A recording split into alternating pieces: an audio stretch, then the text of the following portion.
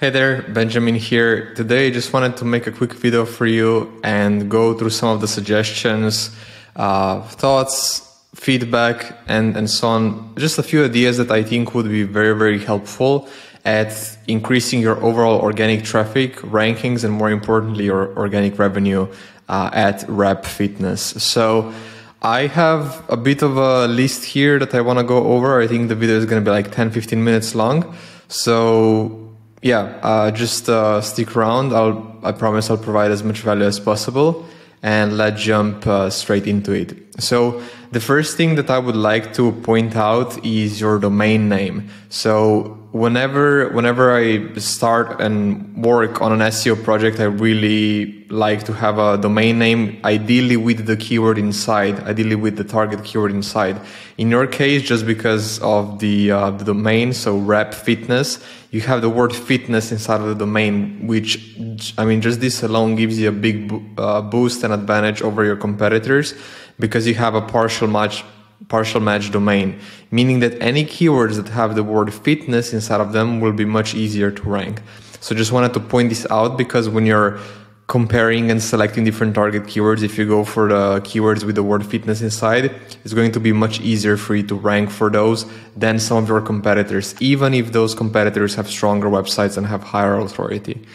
The next thing that I want to mention are your subdomains. So at the moment, the main two domains that I identified here is just the German subdomain and also I think it was, for some reason, the DK. So for example, DK redirects to, I don't know, as you just saw there, sometimes it redirects me to Germany. I don't know, I'm not sure why, but sometimes it happens. The main thing that I want to point out here is the fact that you have all of your subdomain, like that you have all of the different Shopify markets on subdomains. Now, I'm not sure if this is done intentionally, or maybe you have, different payment processors or different Shopify installs or whatever it might be that's happening in the background. But something that I would like to point out that is extremely, extremely important and that can really help you stand out in international markets is the way that you're currently doing this. So essentially with SEO and how Google looks at domains, Google will always look at the main domain, in your example, repfitness.com, as the most powerful domain, because it's the domain where you have all the links pointed to, where you have all the traffic going to. It's just the domain where you have all of the authority. Now, whenever you create a subdomain, Google actually looks at that domain, the subdomain, as a completely different domain. So it would be the same as if you had the subdomain, this one, de.repfitness.com. It would be the same as if you had, I don't know, repfitness.de. It's considered as like a completely separate domain. The reason why I'm saying this is because a very easy way for you to be able to leverage your existing link profile and existing domain authority much better would be to use Shopify markets in the subdirectory. So for example, instead of having de.repfitness.com, we could move repfitness.com/de, for example. So we would move the subdomain to the subdirectory, and now the German store, the store targeting Germany, would essentially be part of the main domain. This would mean that you would now be able to utilize the power of your main domain to also rank in Germany. Now, of course, you would also need to translate a lot of this content into German, and I'm not sure if that's the focus right now, but the same strategy would apply not only for Germany, but also all of the other markets. I believe that at the moment you just have Germany and Denmark. It would represent a very, very big opportunity for you guys, just because the main domain is already quite strong. So it's just something I wanted to point out. The next thing that I want to mention, so for example, if I just open up the Sandbag, the product, so what you will see here is that you have about 743 different reviews. So these are reviews obviously from customers and so on, and it's something that we can leverage in Google that you're currently not leveraging. So let me show you. So for example, if I just open this Sandbag, okay, there's another market here, by the way. It's Canadian market. So this would be another one to migrate to the main domain /CA, which would allow you to rank better in Canada. Anyways, as I was saying, we have the Sandbags product. This product has, let me refresh it here, 743 reviews.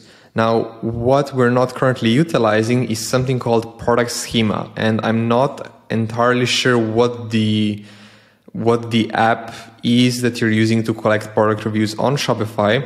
But what I can tell you is that you're currently missing out on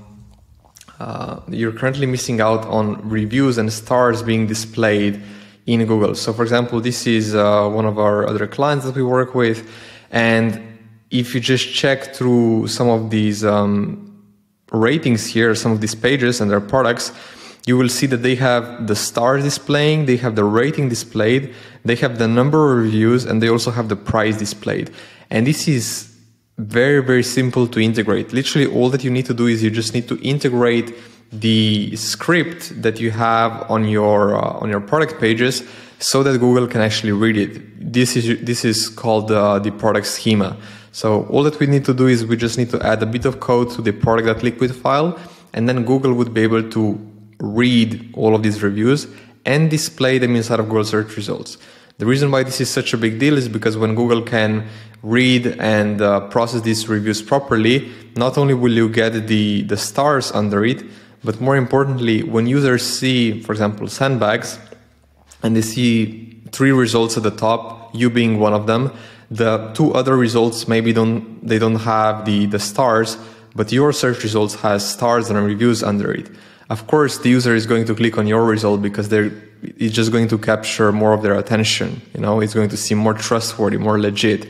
And this creates a cycle because the more clicks that you get to your page, the higher up you will rank anyway, because the higher your CTR, the higher your organic CTR is, the better you will end up ranking, just because Google will see your result as more relevant. So really makes a big difference. Another suggestion that I would have is if I go under, let's say, flat benches collection. So let me just open up this one here. So if you just take a look here in the URL, we have collections and we have /flat benches. And now if I open up a product, we have collections, name of the collection, and then products, and then name of the product. Now, what happens if I remove the collections and name of the collection from the URL? I'm essentially able to access the same exact product, but from a different URL. So what I would suggest doing in this example is that we disable the dynamic URL collection URL generation. And this would mean that whenever someone clicks on a product from within a collection, they would land straight on the final version of the URL. The reason why I would suggest doing this is because it would make it a lot easier for Google to crawl through the site and understand that, okay, the main URL of this product page is this one. Google wouldn't need to do so much extra processing and to understand that these are not, that these are 2 of the same exact products just accessible from, a different URL. So this would make it much easier for Google to process the site and crawl through it, and they wouldn't need to spend as much resources trying to understand, that this is not a duplicated page, but it's rather the same exact page. In terms of the actual page speed, I really like the Core Web Vitals. So you guys have done a great job at just making sure that the Core Web Vital assessment is being passed. One thing that I would point out is the page speed. So currently the page speed is just 22 out of 100. I'm not sure if you're on Shopify 2.0, but if you are, I would highly suggest just working on this a bit. I know it's easier said than done, but just potentially taking a look at some of the way the scripts load, deprioritizing some of the scripts, just optimizing some of the code, sizing the images properly. There are quite a lot of savings to be had here. So just, if we can optimize this a bit to get to at least 40 to 50, that would already be a big improvement, not only for SEO, but across the board. I mean, your conversion rates would go up across the board. So it's something that would be beneficial for all parts of the business. If I move quickly to on page and go to some of your collection pages, the single biggest opportunity that you're currently missing out on that would dramatically improve your rankings of your collection pages, especially, which are ultimately your biggest money makers, is the fact that you're missing the collection text. So if we were to add, let's say, a sentence or two at the top here, and the rest of the text, which would be like 300-400 words about flat benches with entities inside, and entities are essentially just keyword variations of the word flat benches that Google wants to see in order to understand that you are covering the topic in detail and that you're including all the keyword variations inside.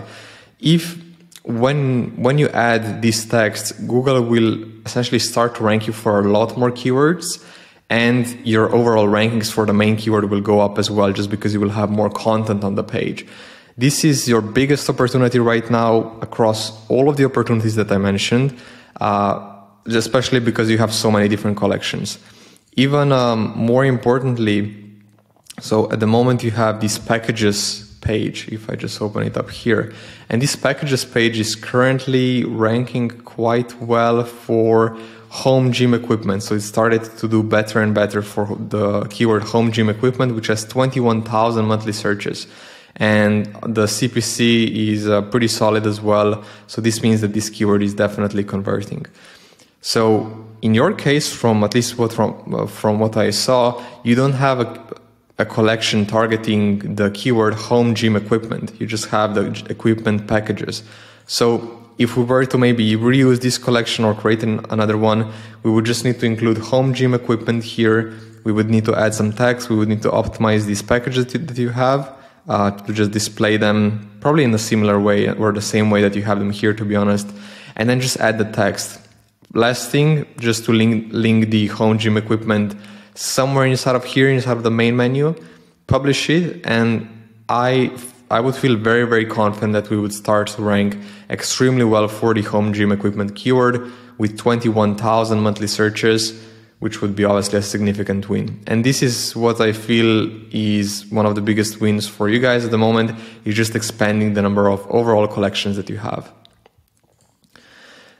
In terms of the content, I went through it briefly, and I have to say you're doing very, very well in regards to the content side of things. I really like the way these articles are written. I really like the way these articles are written. They cover the topic in the perfect way, so that's great to see. But you are missing on a few crucial things. So the first opportunity that I would like to point out is the fact that you can essentially turn all of these blog articles into a YouTube video as well alongside it. And then if you rank very well on Google and also on YouTube, essentially if you create these two pieces together, so if you add the blog post to the YouTube video description, and if you add the YouTube video to the blog post and embed it in here, you will start to perform better on both channels, and you will start to dominate the keyword inside of both channels. So that would be something that I would highly encourage you to do. The next thing that you're currently really missing out on are call to actions. So you are essentially sending links to some of the products, but you're missing out on inserting the products and embedding them inside of the actual blog post. Because if the product is embedded inside of the blog post, people will actually go and click to the product and potentially buy it. So that alone would have a massive impact on your conversion rates from the blog post. And even more importantly, you currently don't really have a lead magnet.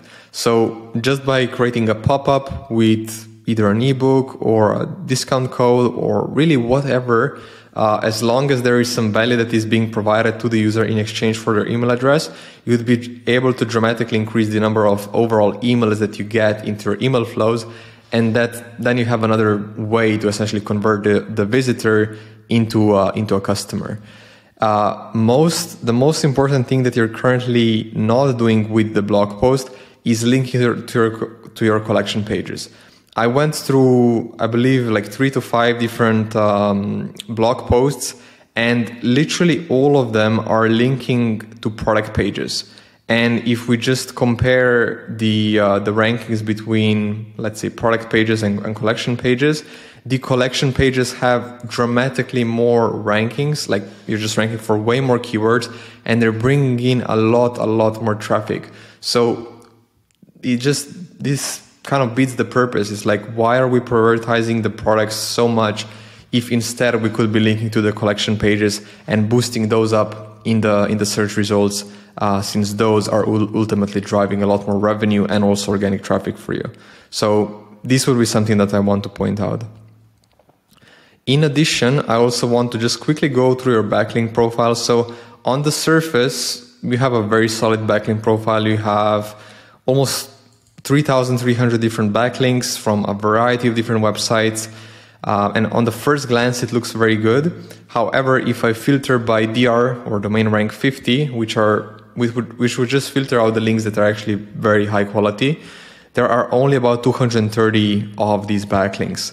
Now, compare you guys to someone like RepFitness, also just looking at high quality links, so DR50 plus, and they have almost 1,200. So a lot more backlinks that we could definitely use. So this would be one of the things that I would really pay more attention to. It's the biggest driver for growth after, fixing up some of these issues that I pointed out. One more suggestion that I would also have is in terms of the backlinks. There are currently a lot of broken backlinks. So backlinks that point to pages that no longer work, backlinks that point to pages that have been removed, renamed. Let me show you a few examples here. So for example, you had this 2018 Arnold Strongman Classic page, you had the athletes page, you had a bunch of different pages that have all been removed. And some of these links are actually very, very high quality. So you have links from Wikipedia, link from Men's Health, Garage Gym Reviews, barband.com, Rogue Australia. Some of these links are incredibly powerful. And if I just open up a link like this, sorry, my bad, I took the wrong website. Okay, my bad, here's the correct one.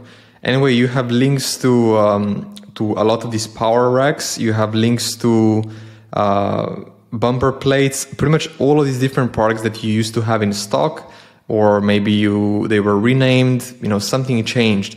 And a lot of these links, they're solid links. DR30, DR67, DR43, 47, 47, 88, which is a very, very solid link. And it's also going to a 404 page, right? So this is going to a 404 page, and it's a very strong link that you're currently not taking advantage of. So all that you need to do here is just redirect all of these backlinks to a page that actually works and loads, and you'd be able to recapture all of this link power. So, there's definitely a lot of opportunity here just to use your existing backlinks that are not working to increase your overall domain authority and domain power. So these would be just a few of the opportunities that I would take a look at and start off with. Overall, I think you're doing very, very well. You have a lot of existing assets that you just aren't monetizing as well as you could be. So I think if you just focus on some of these quick wins that I pointed out now, you would be able to do a lot better. I'm happy to walk you through any of these and explain them further. And I bet that, if we took a deeper look, we'd be able to find a lot more. So thank you again for your time. Have a good day. And if you have any questions, feel free to reach out.